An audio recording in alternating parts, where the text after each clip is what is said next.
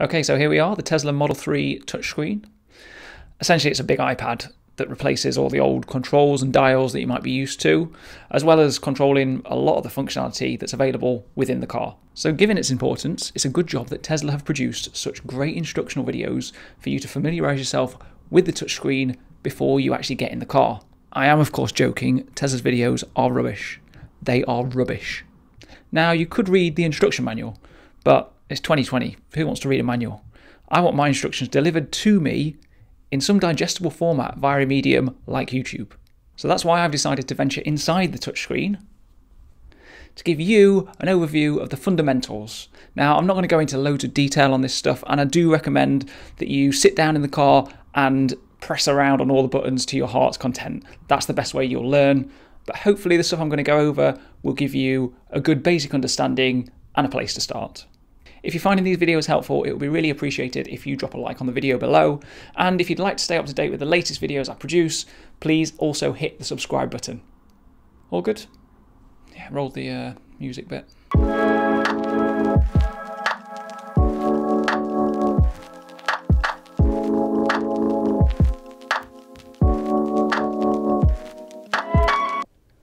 Okay, so the touchscreen is split into three main sections.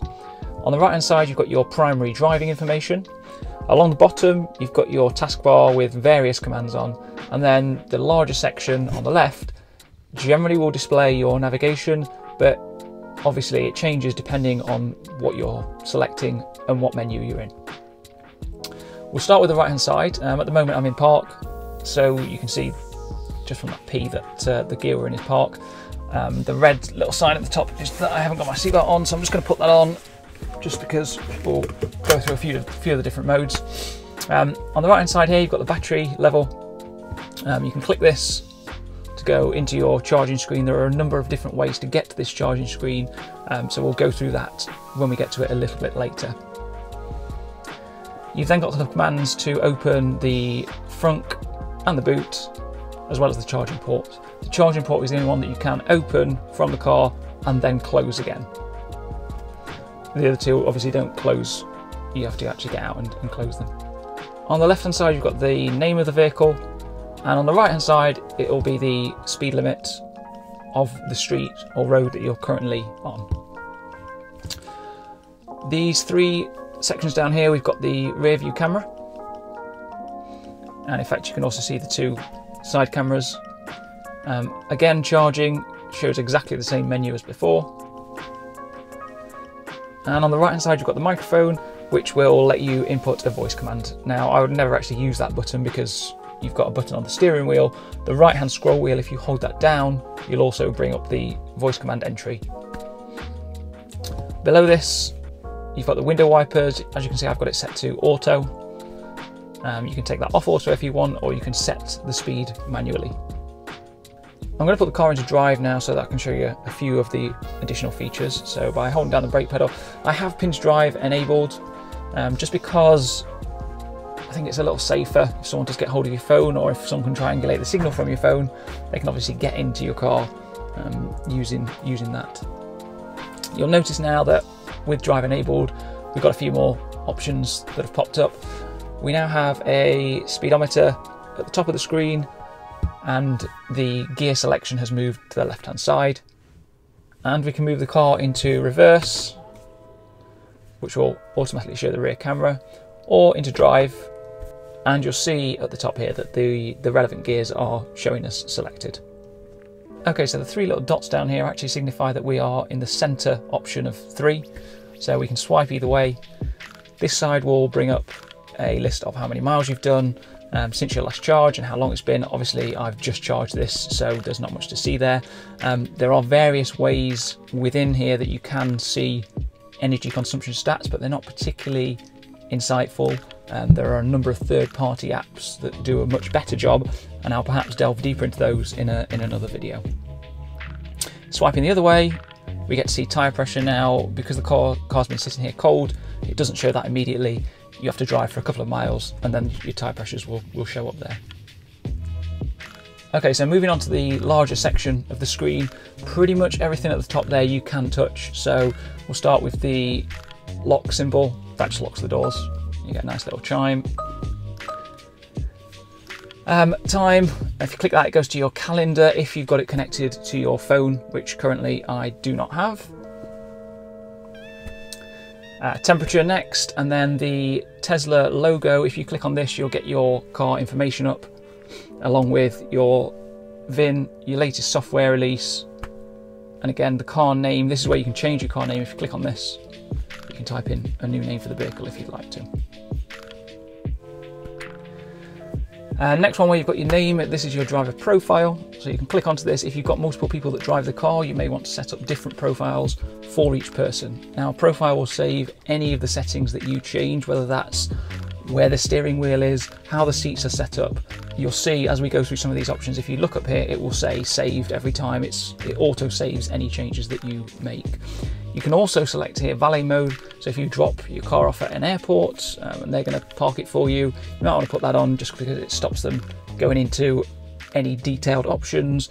It limits things like the acceleration. It just gives you a bit of peace of mind that no one's going to be messing around with your car. Also on here, we've got driver profile settings. So if you need to add a new driver, this is where you would do it to create a new profile.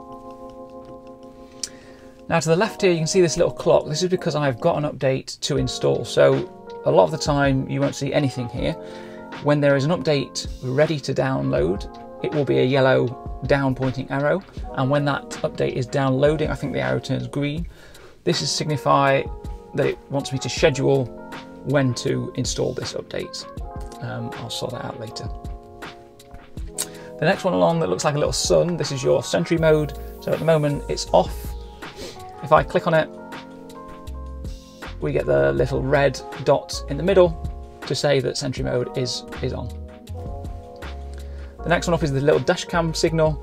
And again, I can click on this. It'll give me these two options of saving footage. So if I want to save the last 10 minutes of footage from the dash cam, I can click on that and it will commit it to the memory card. Otherwise, I can use the launch viewer to view the last 10 minutes of footage. And obviously I've been sitting in the car, so there's not too much going on at the moment. The next one is your 4G or Wi-Fi signal.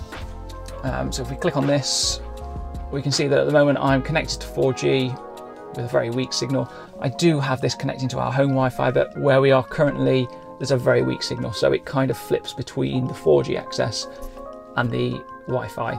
Now, if I click on Wi-Fi settings, this is where you can add a new Wi-Fi network. You can also connect to your phone if you set your phone up as a hotspot. So if you didn't have a good 4G access in the car and you wanted to use your phone instead, you can easily do that.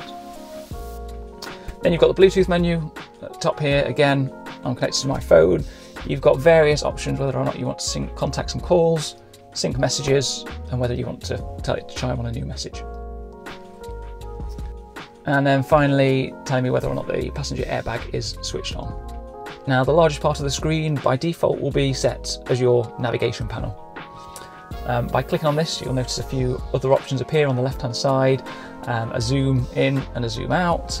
Why you ever use those, I don't know, because you can very easily pinch and twist as you want to. The compass at the top will flip between either the relative way your car is facing, or if you press it again, it'll show that north is up. I do prefer to have it pointing like this when I'm on navigation. The three sections down here, firstly, this will give you more of a Google Earth kind of view. The second one will show current traffic levels, so very much like Google Maps, where it has red or yellow on the roads to show there's some sort of delay. That's what this will do. And then at the bottom, this will show you all the closest superchargers. Now, you can see here it can filter between superchargers, which I've got it just filtered to at the moment, but you can also include slightly slower chargers and then the very sort of slow ones. It doesn't have every kind of charger on here. I would recommend using something like ZapMap to really see all the charging locations, but it's not bad, especially for superchargers. It's quite good because you can click into them and you can see, for example, how many stalls are used at the moment, what the services are. It gives you quite a good lot of information. The navigation itself works basically as you'd expect. You type in a postcode and address, or you can do a search or select a location you've previously been to, it will tell you what your battery will be when you get there. It will also give you obviously the distance, the time. You can go into settings from here. We'll go through these settings when we get to them on the main menu, because again, this is another option that can be accessed elsewhere. So moving on to the bottom taskbar in the screen, you've firstly got the speakers. Now this is another command that can be done very easily on the steering wheel by using the left scroll wheel. So to be honest, I've never really used the speakers button there. Next up you have the heating for your rear windscreen and front windscreen. This has a number of options. I think the rear one just has a single option, it's either on or off. The front one has a standard blow level and then a much more powerful high level. Next along we have the seat heating. So for each of these we can just select 3 levels of seats for either side. So in the centre here we have the climate controls. The aircon can be switched on and off just by holding this down. You'll notice it changed colour slightly, gets slightly brighter, and I hold it again to switch off. You can also switch it on and bring up the controls by tapping it. On the right hand side here you can toggle on auto or manual AC. Once it's on manual, obviously you can adjust the level of fan. You can also change the direction by just dragging here, which to be honest is one of the coolest things in the car. You can also use these buttons on the right hand side for additional higher and lower aircon, and the button on the left decides whether or not the aircon gets through to the back seats or not. You can also control the heated seats to a greater extent from this menu here, and here you can control the back ones, various levels. We'll switch everything off completely. Finally, top left, this controls what happens when you leave the car. At the moment I've got it switched off. You can set it to be left on, and it says here that it will turn off when the battery level reaches 20%. There is a dog mode, so if you want to leave your dog in the car. There's also camping mode, which basically does a very similar thing. It lets the AC stay on while you're in the car until the battery gets down to 20%. Okay, so moving to this little quick menu here. This will bring up a host of options. Firstly, you've got call. This will connect to your mobile phone, showing you recent calls, as well as your dialer, your contacts, if you've got it all linked in. Secondly, calendar that we saw earlier when you click on the clock. I don't have that clicked in yet, but it will link to your phone if you do. Next one up, camera. It's exactly the same as clicking this button here. Next one, energy consumption. So again, this is one of those menus that will give you various stats around your energy consumption over the last 5, 15, 30 miles. It will give you an estimated average range, and it will also, if you plan a trip, it will work out what your energy consumption is along the route. Again, I'll probably do a more in-depth video on things like energy consumption, because I don't think the Tesla itself is the best way to look at that. There are a lot of third-party apps that cover it in a much more comprehensive manner. Next up, charging. So we've seen this menu come up a number of times already, and effectively you can do a number of different things on it. So it'll show you the current charge level. You can set your limit for what you want it to charge up to. I think at the moment, for some reason, I've got this charged to 90%. Generally, I'd probably have it 80%. Really, Tesla recommend that you only go fully to 100% if you're doing an extremely long trip. You can set your charge current, and you can also schedule departure. So if you want to either start charging at a certain time, if you're on a certain energy tariff where you get cheaper energy throughout the night, you may want to use the scheduled charging.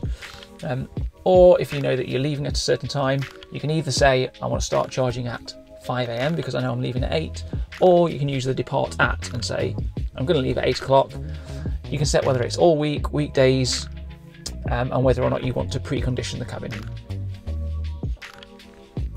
It will also show you your latest supercharge. Now you can get much more details on your supercharging and a full account of it all from your Tesla account online.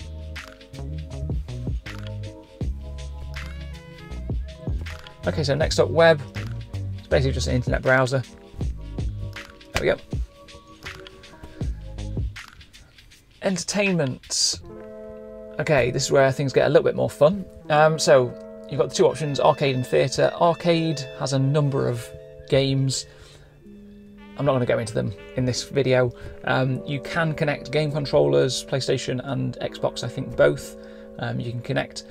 You can also use the steering wheel for certain games. So the one you've probably seen already is Beach Buggy Racing. This uses the steering wheel and the brake pedal to control the car as you're driving. But I'll perhaps do another video on some of these games more in depth. I mean, some of these games, like Cuphead, that's quite a critically acclaimed sort of indie game that is available on consoles. So you've got full games here, not just kind of mess around stuff. Theatre, this is where you have Netflix, YouTube, gives you Twitch, and the Tesla tutorials. Now, if you are living in 2008 in the US, you may want to check out those Tesla tutorials because they will be bang up to date. Otherwise, probably give them a miss and watch things like this on YouTube. And finally, Toybox. This was previously called Easter Eggs. It's got everything on here from a whoopee cushion, and you can choose which area of the car you want to have that in. Tracks, which is kind of like a garage band in the Tesla. Romance, this displays a fire on the screen. It actually switches on all the heaters, and it does a surprisingly good job of convincing you that you do have an open fire in front of you. And then when you click the screen, it puts on some Barry White sort of music, if you want to get cozy. Sketchpad, little drawing app. You can, I think, share your creations with Elon Musk by pressing the publish button on there. And then Mars transforms your map to the surface of Mars because Elon Musk is into all that. Santa mode, yeah, if you want to get in the holiday mode or the Christmas mode, then by all means put that on. It jingles when you drive. And Rainbow Road, this is always switched on. What you need to do is, when you're driving, if you have auto steer switched on, if you pull the gear stick down 4 times, it will turn the road on your navigation screen to a rainbow road, and it'll play this weird cowbell song that's pretty annoying, to be honest. But there you go, it's a little fun thing. Okay, next up we have the music. This will open into Spotify, into your latest listening. So I have my Spotify account linked to this, so it's got the albums that I've got saved. It's also got all your general Spotify menus that you would have. You can also cycle through radio, which is just your standard radio. Phone, you can connect to your phone if you use something other than Spotify. Car karaoke, I've not actually used this. I assume it's Spotify where you can sing along. Tune-in radio, which is just a DAB radio. Settings, this will give you your audio settings, so you can adjust the tone of your bass, mid and treble on here. You can set the balance in the car, whether or not you want to have this more in the front or just for the back. And on the options, you can set to have immersive sound, the various level of that, and you can also allow mobile control so that people with the app in the back could control the music if they wanted to. Any music here just gives you the ability to search all of the music on there, so whether it's Spotify, whether it's on your phone, podcasts, this will all come through on the overall search. One other thing to note on here is that you can show this at various levels, so you can either have it fully up, you can have it halfway down, or down to the bottom, or hidden completely. Now when you're driving, you may not want to be doing that. One little shortcut is that if you have it like this, for example, you can just press the music button to take that fully up or fully down. Okay, so finally we have the car icon. This brings up the rest of the options for the car. So quick controls to start with.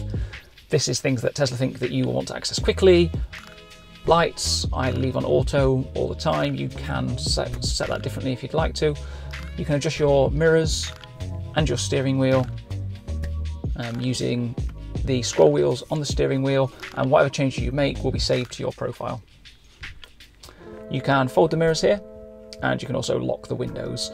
Normally I would have display brightness set to auto, but because of the video I've put it up to 100%. Next up, lights. So again, we've already seen the lights auto section.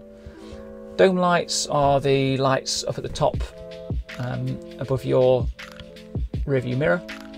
Ambient lights, whether or not you have those switched on, these are lights in the footwells. Auto high beam, this switches the high beam on if it's dark and it thinks there is nothing in front of you that will be blinded by it, and it will dip the beam if it senses that something is oncoming. Headlights after exit, whether or not you want to leave your headlights on for a set period of time after you exit the car. And steering wheel lights, these are just the small lights next to the scroll wheels on the steering wheel. I think they look quite cool. Lock, so this firstly shows you your keys. So I've got obviously my phone and my 2 key cards. You can add a new key if you want to add someone else's phone, or if you have the key fob, or if you need to add a new key card. Again, we have the window lock and the child locks here. The setting whether or not to have your walk away door lock switched on. I always have this switched on. So basically when you walk away from the car, it locks it for you. And it will also unlock the doors when you put the car into park. Car left open notifications. I think this is a new update quite recently. So you'll now get a notification on your phone if your doors and windows are left open when you've left the car. You can set this to have a lock confirmation sound, so when you walk away from the car so that you know it's locked, you can set the car horn to beep. I mean, I have the mirrors folding in anyway when it locks, so I generally use that as a gauge to make sure it's locked. And close windows on lock. I mean, I'd probably ensure they were closed anyway, but you can switch that on if you want to. Display mode. So this is basically what you're seeing now is the day mode. Night mode, it will automatically switch to, and it just allows for less glare when it's dark outside. I've left it on auto. Screen clean mode is quite useful. If you want to clean the screen but you don't want to press all the buttons, you put this in, and we can then wipe the screen.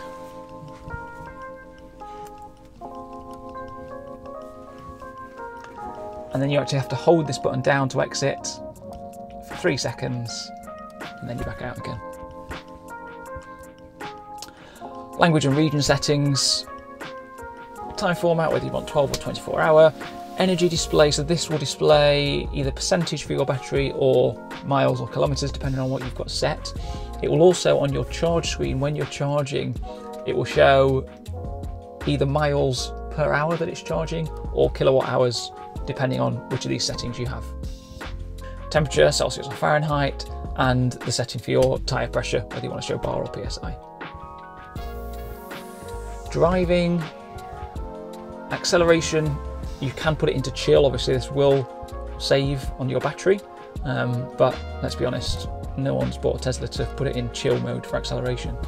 Steering mode, the further to the right you go here, the stiffer the steering will be. Standard I find perfectly fine.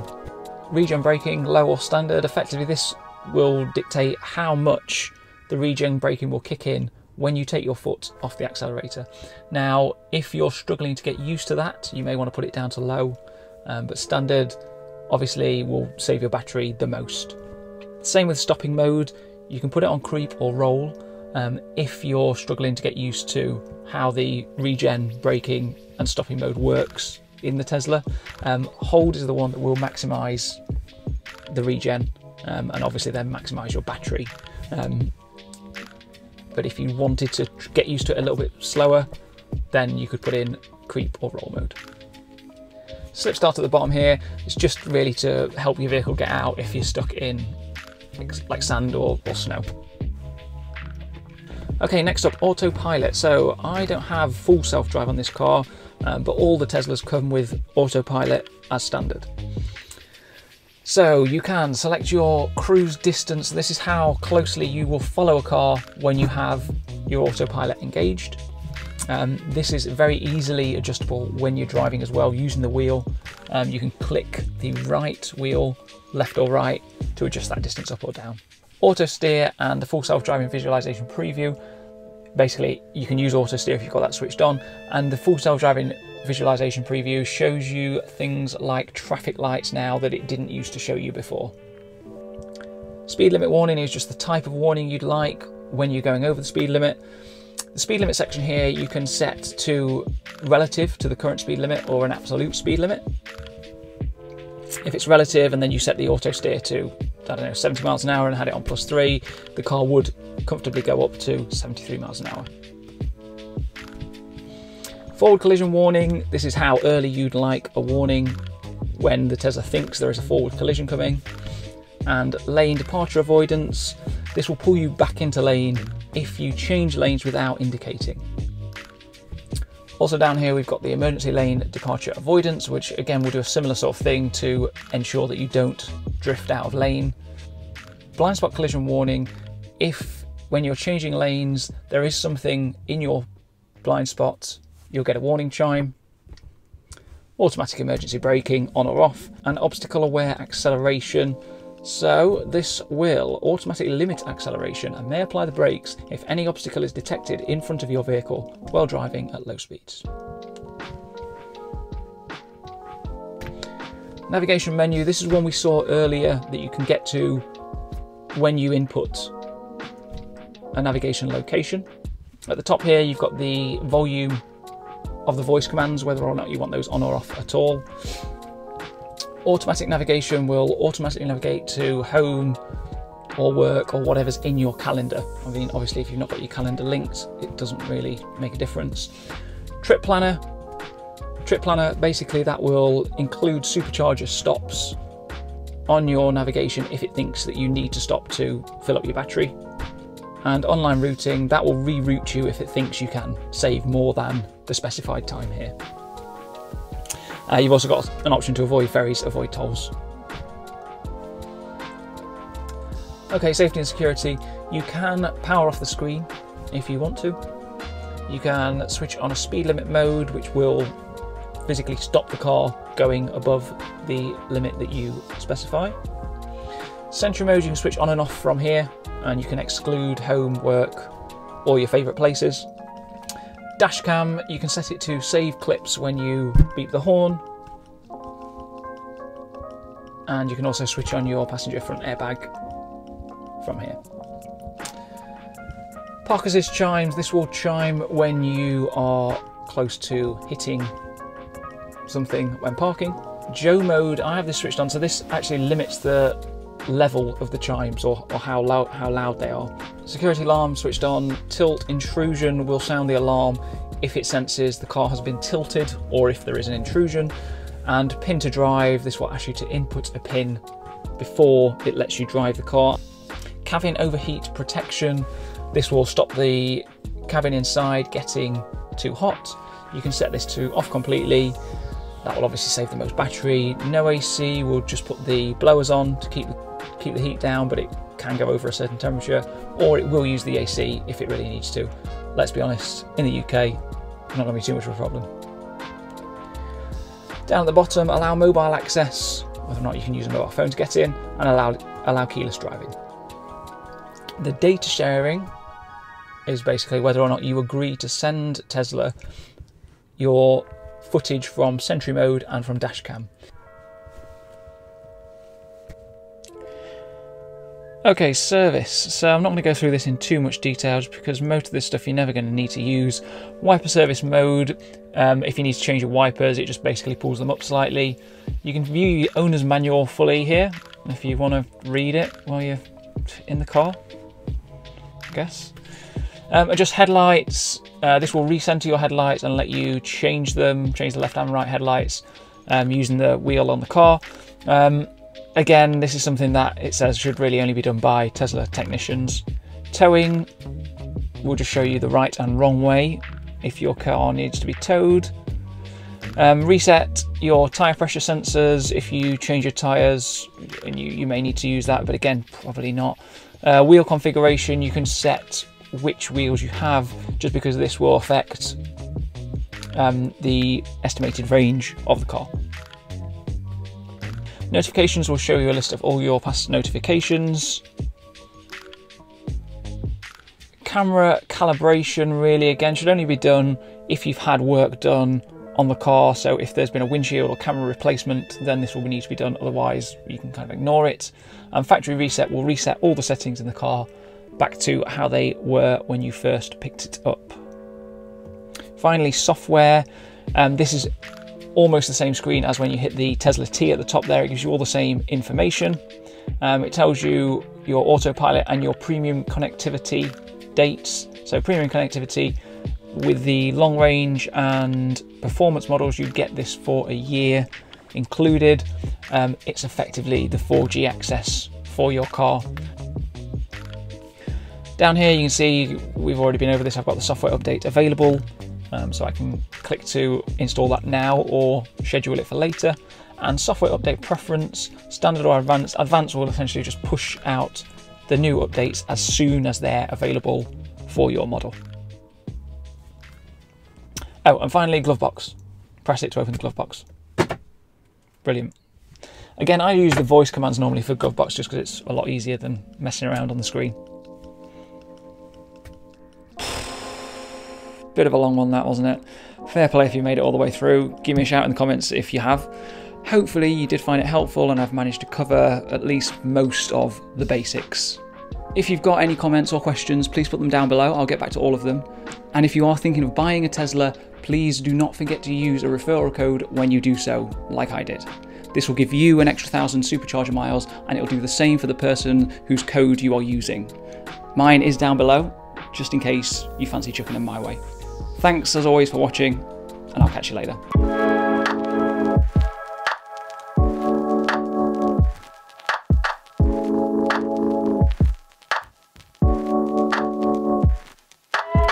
How do I actually get out of this thing?